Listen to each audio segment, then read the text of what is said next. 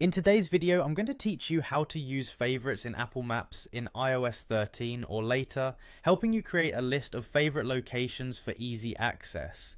If you've ever wanted to organize the places you frequent or want quick directions to your top spots, this guide is for you. Let's start by opening Apple Maps on your device. When you're planning visits or simply navigating your day, the search bar is your best friend.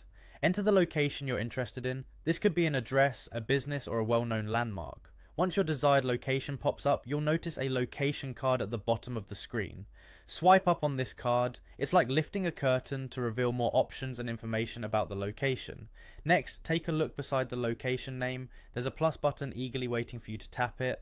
Go ahead, give it a tap, and just like that, you've added this spot to your favorites. This means that whether it's a cozy cafe, your local grocery store, or a friend's house, you'll have it ready at your fingertips. Now that you've begun curating your personalized list, accessing it is as easy as pie. Open Apple Maps once more, this time engage with the search bar by tapping it or give the screen a gentle swipe upwards. Locate the right arrow button, a little gateway to your complete favorites list in your library.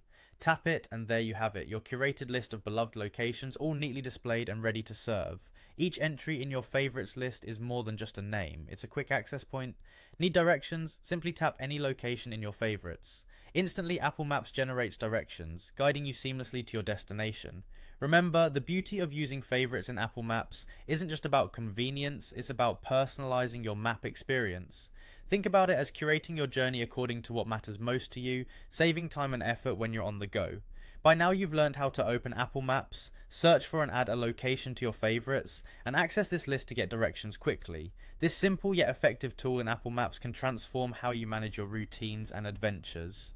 Thank you for tuning in today, and we hope this tutorial makes your navigation smoother and your travels easier. Until next time, happy mapping!